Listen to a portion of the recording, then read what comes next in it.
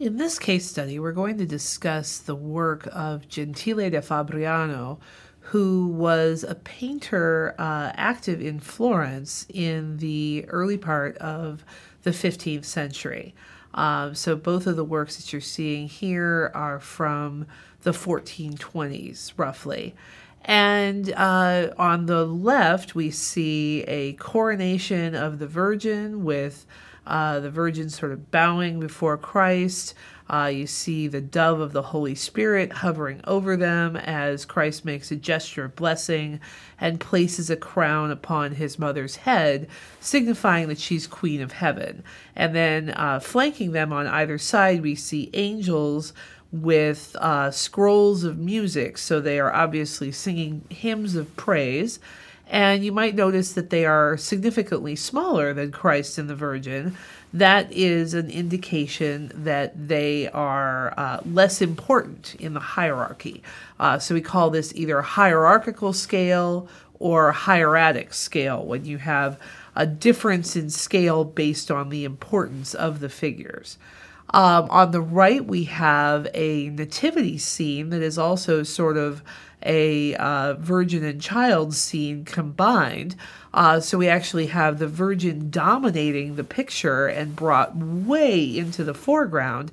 And then in the background, you can see on the left, Joseph, on the right, the stable and the manger, and then far in the distance on the left, sort of behind Mary's halo, you can see the shepherds watching their flocks and perhaps even responding to an angel. It looks like there's a little bit of wear and tear in the gilding, and the one shepherd has fallen down and the other one is shielding his eyes. So it's possible that there would have been an angel up there at one point. Before we move on and look at the specific use of ultramarine blue derived from lapis in these paintings, I want to make the point that if you haven't taken a course in Renaissance art, a lot of people tend to think of the Italian Renaissance as a period in which scientific perspective was developed and a very illusionistic and scientific way of sort of creating space using geometric methodologies. But at the same time that this very sort of spare and scientific method was being developed, there were also artists working in much more decorative and sumptuous styles, ones that have been linked to more the Gothic of the past than these artists working with the new perspective system. And it's important to recognize that both of these styles existed simultaneously, and someone like Gentile da Fabriano or his contemporaries like Benozzo Gozzoli were very, very highly paid to create visually sumptuous and expensive works like this. And I want to call your attention particularly to the work on the left, which is as much about the coronation of the Virgin, the subject matter being shown, as it is about the sumptuous materials being used in it in a very deliberate way to call our attention to the richness.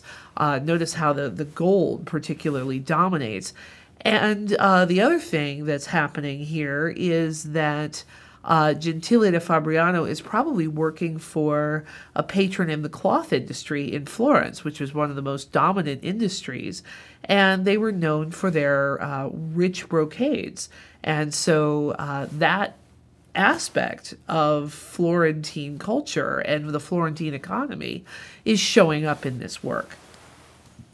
If we look closely at this adoration scene with the Virgin adoring the child in her lap, you can see that it's really beautifully painted with a great deal of detail, particularly with all of the little flowers around the Virgin as she sits. You can see elaborate tooling that's been done in the gilded areas of the canvas, and little areas where Gentile da Fabriano actually punched holes into the gilding to make patterns. And then there are also little inscriptions on the hem of the Virgin's gown. So there's a really wonderful wealth of detail and lots to see that can reward a viewer that looks at this very closely. And if you want, you can go to the Getty website and look up this painting and zoom way in on it. I hope you notice when we look at this example that it is strikingly different from the painting that shows the Virgin in a landscape. Here, there's no landscape setting whatsoever. Everything is happening up against a gold background. And then we have this elaborate green cloth of honor that seems to form a rug at the feet of the Virgin Mary and Christ, who is crowning her Queen of Heaven, and also sort of a backdrop to them. And so it kind of makes the scene much more sumptuous and rich, but also serves to kind of flatten out the space and deny us from having a kind of landscape that we can imagine ourselves wandering around in. You might notice the angels carrying scrolls of music on either side. And you might ask why all of this cloth is so elaborate. Well, one of the major exports of Florence and one of the most powerful economic forces in the city of Florence in the 15th century was the clothworking guilds. And Florence was known in the 15th and 16th centuries particularly for the quality of its fine brocades and velvet cloths in wool and in silks. And so here we have to assume that the patron of this work must have been heavily involved in the cloth industry and would have been incredibly rich as well. The sheer amount of gold here is also kind of stunning. We have a gold frame, we have a gold setting, we have gold on every one of the figures. The angels are dominated by gold. And as we'll see in these two works, Gentile da Fabriano uses very different techniques based on the amount of gold that he's using and the way that he's treating the paint pigments on top of that gold. Here are our two Madonnas side by side. On the right, we have a very humble new mother, a virgin who has just given birth to the Christ child, and she's in rather humble surroundings. Yes, we have gold in this painting, but it's being used quite sparingly. It's very possible that the patron of this work couldn't afford to have too much gilding used in the painting, and so was somewhat picky about where it went. Similarly, if you take a look at the robe of our Virgin on the right, in this sort of nativity adoration scene, she has a much darker blue robe on. And ultramarine, derived from lapis lazuli, is a pigment that is translucent. And it is most effective when it is used in glazes over top of other pigments or other materials. And here it's pretty clear that to save some money, Gentile da Fabriano, probably because he's not being paid to use much ultramarine by his patron, is using less expensive blues first in the underpaintings. So he could have used, for example, indigo dye that would have been precipitated as a solid and mixed as a paint pigment.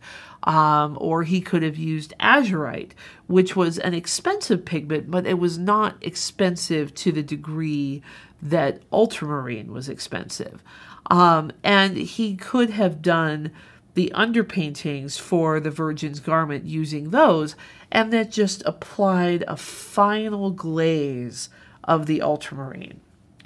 The reason that I suspect he used these cheaper pigments is that azurite in particular is known to degrade over time and to darken, and also to sort of revert to a malachite green. So that's very possibly what happened here. You'll notice that the Virgin's mantle almost looks black.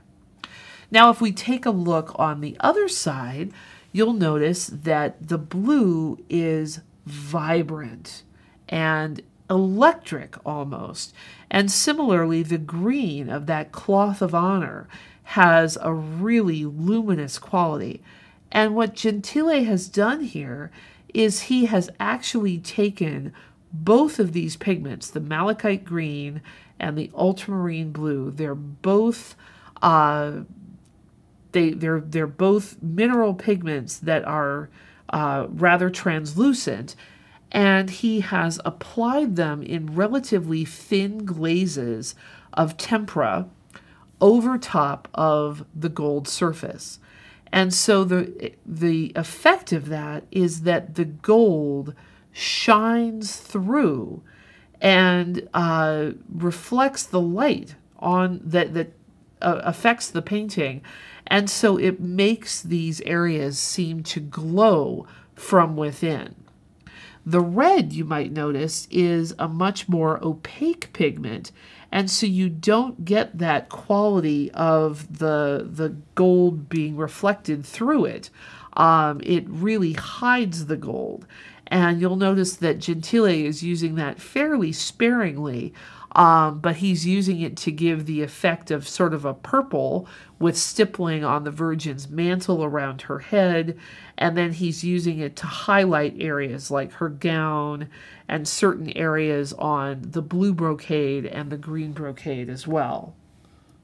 We know exactly how works like these paintings by Gentile would have been painted, and in the Zeppelin Museum in Friedrichshafen, Germany, they have actually reproduced the carving, preparing, and painting of a relief figure of a saint. You can see him on the altar panel on the right, and then you can see the stages of preparation here. This is a 15th century figure, so roughly contemporary to what we're seeing from Gentile da Fabriano. Of course, we're not dealing with something that was carved, but a lot of the other steps are the same.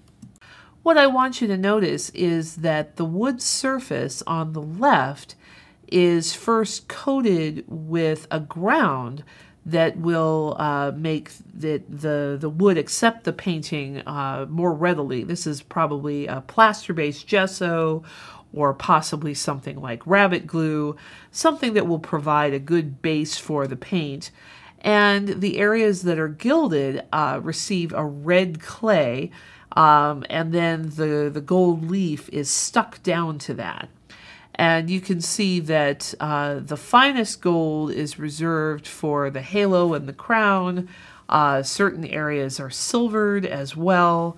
And then, of course, the final version can be seen in on the right-hand side. But what I want you to notice about this is that typically an artist would only apply gilding to the areas that were meant to show through as pure gold. So what Gentile da Fabriano is doing in that coronation image, where it looks like almost the entire surface has been gilded before he did any painting at all, that makes it one heck of a luxury object. Gold was worth 10 times the price of silver in the 15th century, and it was tremendously expensive.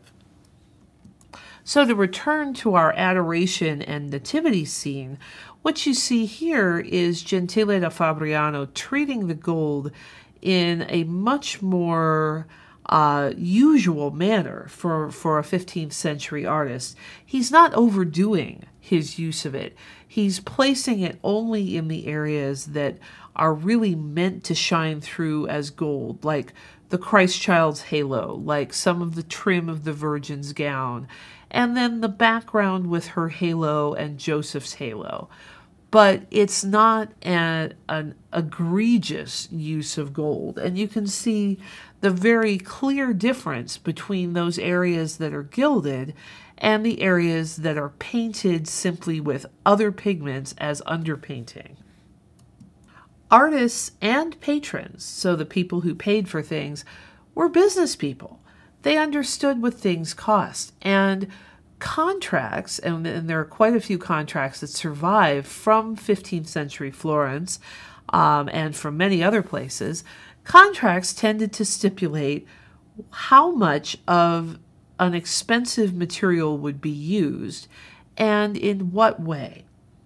And so when we look at a work like this that is covered in gold, and then the pigments are used to enhance the reflective quality of that gold. So the ultramarine in some ways is almost playing second fiddle to the gilding that shows through from it. And similarly, that malachite green and that really wonderful red on Christ's robe, which is different from the crimson that we're seeing on the Virgin's gown. These are all meant to really show off the wealth of the patron, and also the fact that this person was so wealthy that they chose to dedicate something this expensive to Christ and the Virgin Mary. So this is kind of showing off how much money you have, but also showing off how religious you are at the same time. And again, it's just an amazing work, in large part because of the way that blue is treated. I just want to finish with some zoomed in views here, because when you zoom way, way in on this painting, you can actually make out some of the individual brush strokes that were used by Gentile da Fabriano in his work. And it's just fascinating to see. You can see where he has altered the thickness of the ultramarine, sometimes with a really heavy application, sometimes with a really light application. You can also see where he's gone in and given a texture to that gold so that it looks like it is gold brocade cloth. And so he uses little parallel lines done in kind of a dark brown and also in kind of a yellow in order to enhance that textile quality of the gold leaf. Some of the gold leaf is also engraved in addition to some of the punching and stamped work that we have here. You can see patterns that have been scratched into it or impressed with kind of a sharp tool. And so that engraving helps to give us that sense of texture. And one of the things that Gentile da Fabriano does in his work, and you see this in a number of works from the 15th century in Italy and in other areas, is there's a three-dimensionality to his surface. He's treating the gold kind of like a gold object rather than trying to give us the illusion of gold by using different colors. And so there's a physicality here. You might also notice some of the areas of kind of what look like dirty varnish here and there, where some of the overpainting might have gotten a little gunk into it, particularly in the detail on the right. Here's our final closest view, and here's where I think you can really appreciate just the mastery of material and technique shown by Gentile da Fabriano. You can see how he's using just little sketchy black lines to help enhance some of the contours of the Virgin's mantle and her robe to deepen those shadows. You can see the really delicate brushwork in the face of the Madonna. He's done a lot of modeling in the underpainting, and then he's gone in on top with glazes, and then just putting little tiny delicate touches of white here and there, or those little red stipples.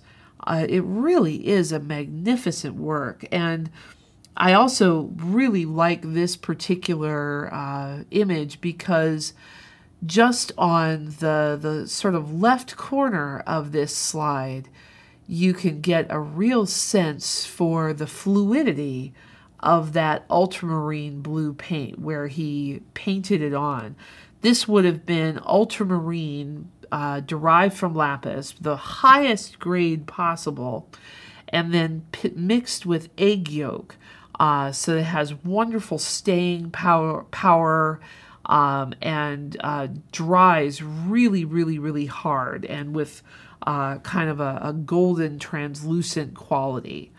And Gentile da Fabriano probably would have been told in his contract exactly how much ultramarine to use, exactly how much gold. There might have been an upper and a lower end of the spectrum for each one of these luxury materials.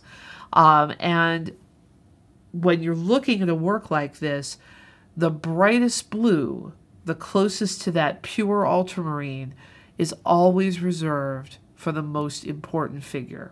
And in this case, it's the Virgin.